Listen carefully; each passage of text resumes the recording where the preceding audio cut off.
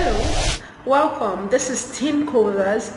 My name is Christy Madu and I will be your tutor for today. Today we will be talking about pattern recognition.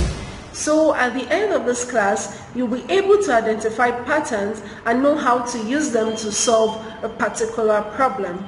Good. So what is pattern recognition? Pattern recognition simply means the act of finding similarities in ideas and objects. Let's take that one more time. Pattern recognition simply means the act of finding similarities in objects and ideas. Very good. So now let's move on. Do you know that every day we get to experience pattern recognition, or we get to use patterns to plan our life? Now let's take into consideration seasons. Okay, we know when to get ready for the raining season, and we know when to get ready for the dry season. This will not be possible if it doesn't repeat itself in patterns. Okay, so we know that at this time of the year it's the rainy season, and we know at this time of the year it's the dry season. Okay, same thing applies to our fruits. Some fruits are seasonal. Who can give me an example of a seasonal fruit? Very good. He said mango. Mango seems to be his favorite fruit. Am I correct? Good. Okay, so mango is his favorite fruit, and it comes in seasons. So now he's always looking forward to the season of mango because it happens in a pattern. All right, do we understand that?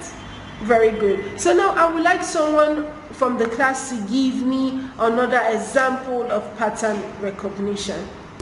Very good. She said traffic lights. That is a very good example of pattern recognition. Now our traffic lights have a particular interval that they follow, so we know that it's red, yellow, green. That's a very, very wonderful example. Can somebody else give me another example? Okay, that's very lovely. Wow, my students are making me proud. That's really lovely. He gave another example of patterns or pins that we use on our phones. So when you give your phone a particular pattern or pin, that this is what you want it to, or this is how you want to access your phone, it is only that pin and that pattern it recognizes. If you come and you give it a different pin, your phone will not open, right? Good. That is very, very good. Now I like the fact that we're all catching on to this quickly.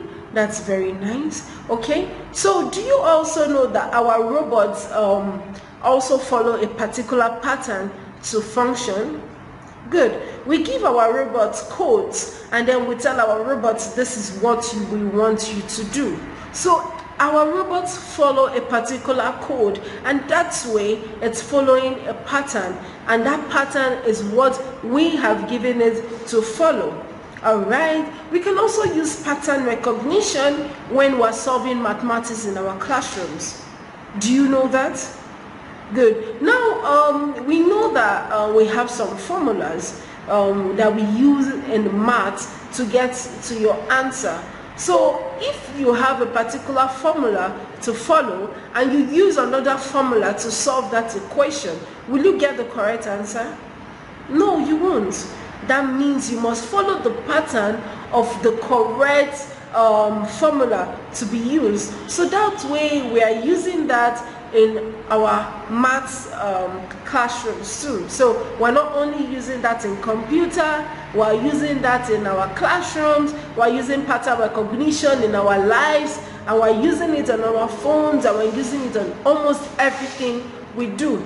Pattern recognition is really important because that way we're able to know the problems that we have faced before, how to solve these problems if we have faced them before, and how to get to the right solution. Okay, and also Using patterns are also very important, because whenever we are faced with a problem, all we need to do is just to go back and research and check if we've encountered, or if anyone has encountered this kind of problem, and how do we solve it, what's the next step to take. Okay, so don't forget that in all this we are talking about computational thinking, and I've said in this we have the algorithm, we have the abstraction, we have the pattern recognition, and we have the decomposition.